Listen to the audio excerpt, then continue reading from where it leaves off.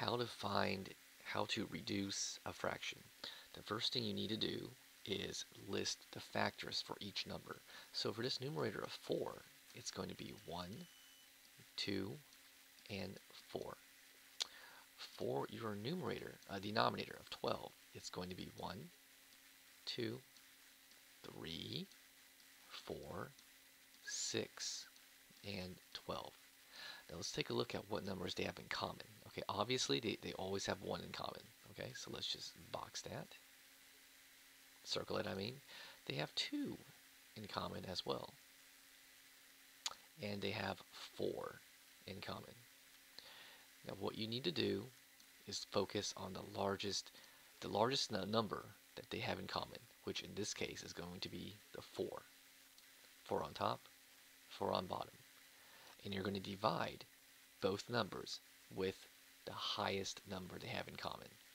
So if we look here, 4 divided by 4, 4 divided by 4, oops, sorry, go back, 4 divided by 4 equals 1.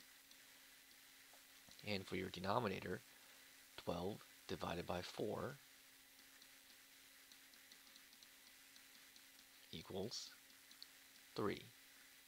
So the 4 divided by 4 is 1, 12 divided by 4 is 3, so 4 twelfths equals 1/3.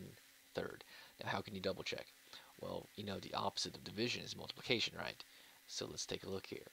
If you go 1 times 4, what does that give you? It gives you 4. What about 3 times 4? What does that give you? Well, it gives you 12. And that is how you solve for fractions. The key is finding that magic number. So in this case, the magic number for both is the number 4.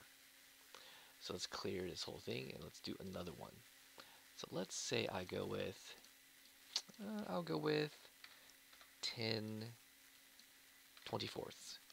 So again, list the factors. 1, 2, 5, and 10.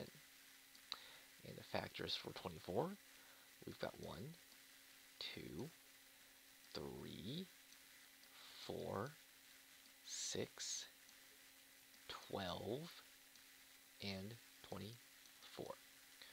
And now let's find that magic number.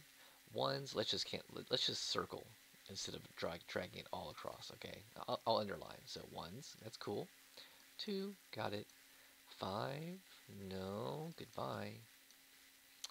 10, no, goodbye. So the factors of 10 would be 1, 2, 5, and 10. Now since these two are gone, I don't need to compare these.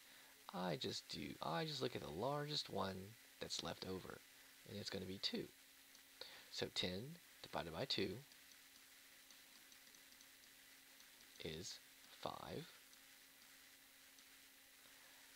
24 divided by 2 equals 12. And so 10 24ths reduces to 5 12ths. And that's all you need to know about how to reduce a fraction.